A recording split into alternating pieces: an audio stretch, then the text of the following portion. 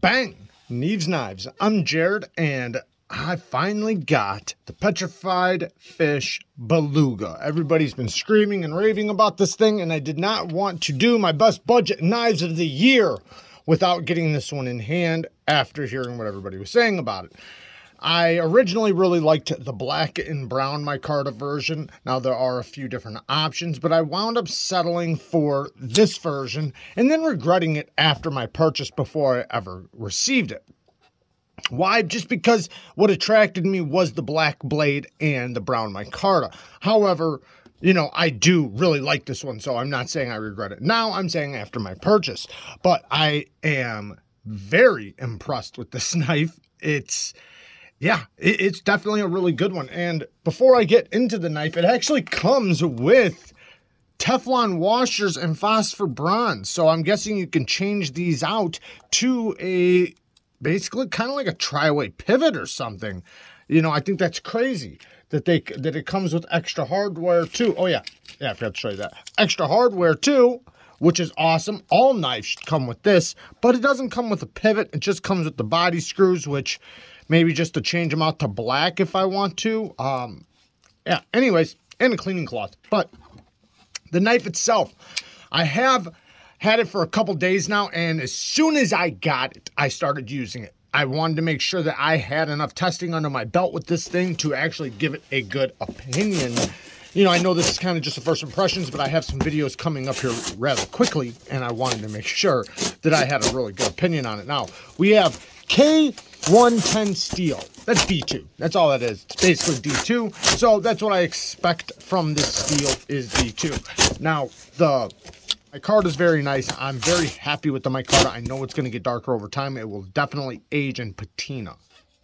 The blue micarta is just blue micarta. It's micarta dyed blue. It's not like denim micarta. Denim micarta, if you see, it's actually like blue jeans. You know, if I put it next to my jeans, it actually has the same pattern as blue jeans. That's how real denim micarta is. Now, I know there's different kinds of denim, but this is just blue micarta. It's still really nice, and it will age well. It feels really good in the hand. It does have kind of that medium texture where it's not very fabricy, but it's also not very slick or dense. It still has a real nice texture to it and feels really good in the hand. So, you know, I am happy with this micarta, because I was kind of questioning how the quality of the micarta was going to be for me. Deep carry clip, very nice. I love how they put it inside here like that, and you can do it on both sides, so you can flip it to the other side, and it works extremely well. This is a very, very good clip. Hidden lanyard pin in the back. Now, the action.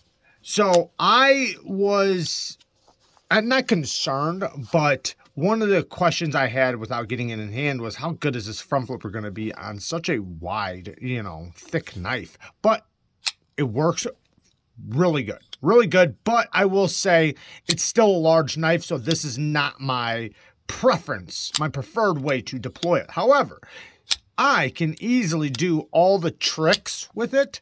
You know, I guess if you call them tricks. So it's pretty easy, and it works very well. Now, I do wish they would have done what you're supposed to do on front flippers. I don't know why companies haven't realized this yet. But with front flippers, you always want to wrap the jimping around the front flipper. They did stop it, so the very top of it is slick.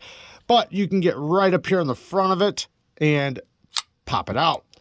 Now, this little peak would have benefited by rounding this a little bit, and it would have even benefited it right here if they would have just like kind of rounded it right there.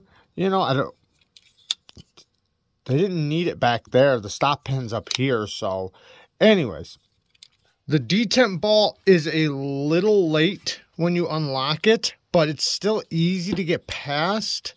But if you hold up really high, you will hit this, and, you know, it'll get stuck on the detent, but you can find the area very quickly and never have to worry about that because you don't have the flipper tab in the way, but you do have what would have been the flipper tab in the way if you hold up really high. But that's why I think if they would have rounded this area right there, holy cow, I mean, it would have worked out really good. And I know the stop pin goes up under there, but it would have worked out very well for the front flipping action, because this would have been knocked out and you'd have more access to the front flipper. Not that it's horrible, but it would have made it a little bit better, and for when you unlock it. Even though that's not bad either. The lockup is extremely strong, and I really like that. That it almost like sucks itself in. I love that. So like when you're slow rolling it, you really feel it lock in place, and it has a real loud lockup, and it's really, really strong. So that helps me have a lot more confidence in how tough it's going to be, how well it's going to not only break in, but how locked up it's going to be, you know, and how reliable it's going to be. Because I've noticed on other knives with, you know, lockups like that, they tend to do very good over time. I didn't realize it at first, but this is a rhino that's like trampling towards you. And I have no idea what that has to do with petrified fish, but I'm pretty sure that's a rhino. But yeah, I have no idea. You know, maybe it's the designer's logo. I'm not positive on that one. The reverse flicking action, it has a fuller that runs down the center of it that's very deep, and it has a really nice sharp edge, so it works extremely well. The reverse flick on this is the preferred way to deploy it, the most easiest, but the thumb flick works really good too, which is surprising because a lot of these fullers, they'll work really good for the reverse flick, but not for the thumb flick. This just happens to be sharp enough right down there in that groove to accept your finger very easily. It's pretty natural. Now, the thumb roll is really nice as well.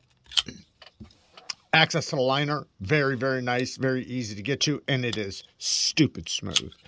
Out of the box, it had a little tiny bit of play, and I did tighten the pivot up, and it has came loose a little bit, but after tightening it again, it seems like it's holding up pretty good. So backing out, it's very, very slow or subtle, and I'm not worried about it. I'll just throw some Loctite on it, and it hasn't been an issue. I don't want to make it seem like it has been.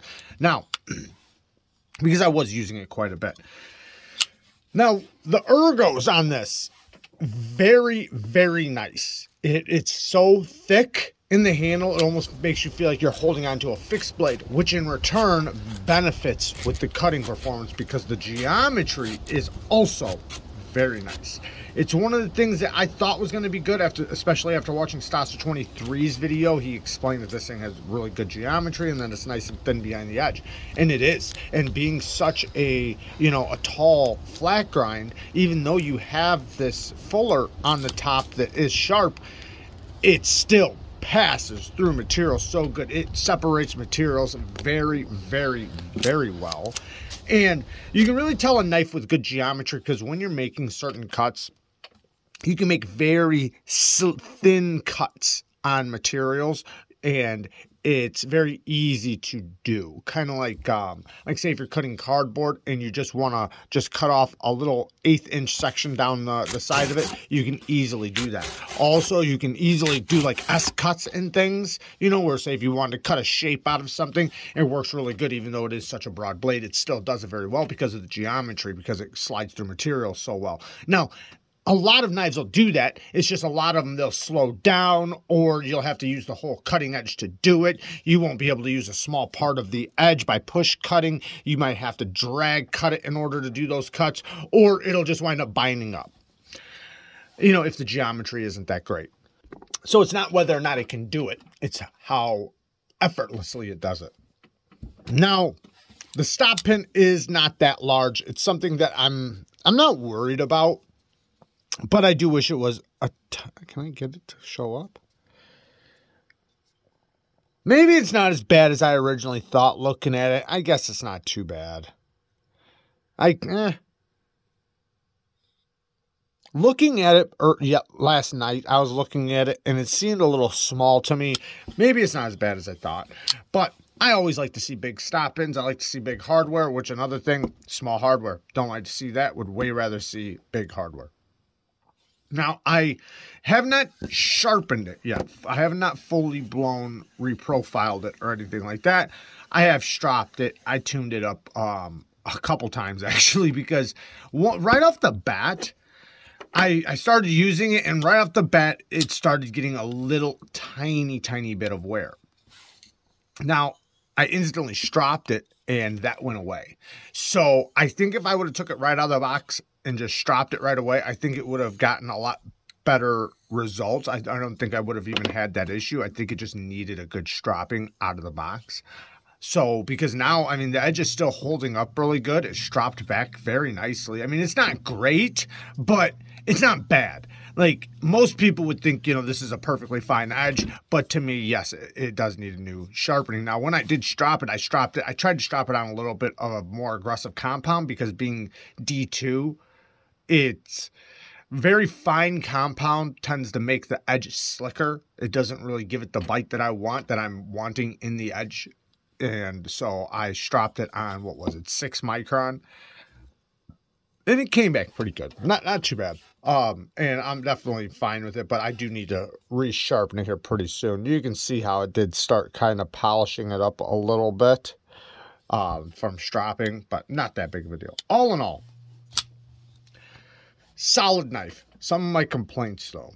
Oh, yeah, the choil, though, I forgot to say. The sharpening choil looks great. The plunge grind is separated. The plunge grind starts here and ends about right there, so they did give you plenty to sharpen. So I have plenty of knife to reprofile.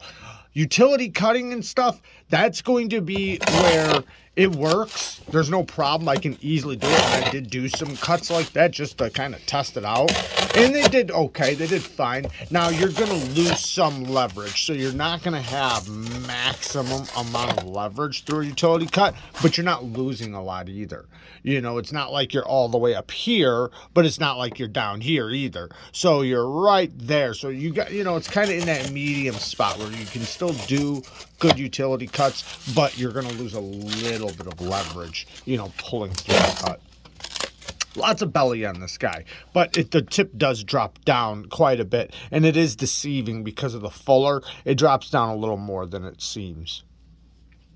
Now, some of the negative things, you know,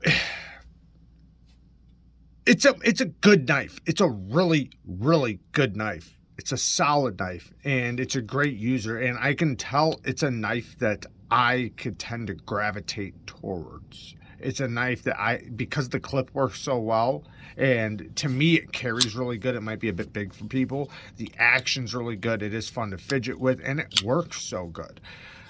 But there's little things that, you know, one, it's a fuller, so you have to reverse flick it, or slow roll it, or thumb flick it, or front flip it. Now, the front flipping action, I'm not a big fan. I like front flippers, don't get me wrong, on some knives, but to me, don't put a front flipper on something just because. Put a front flipper on it because it's so good that it belongs on it.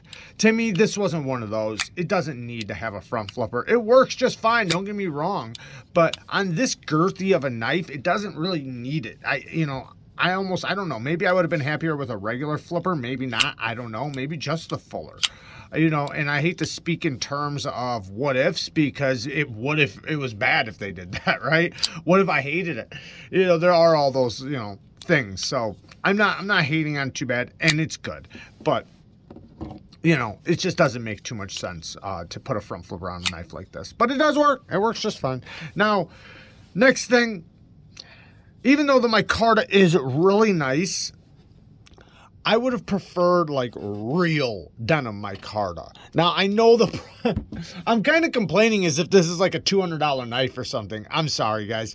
The micarta is great. The micarta is great. I just, you know, they have that other micarta like this, that you see how the lines are going at an angle. You can tell this is real denim.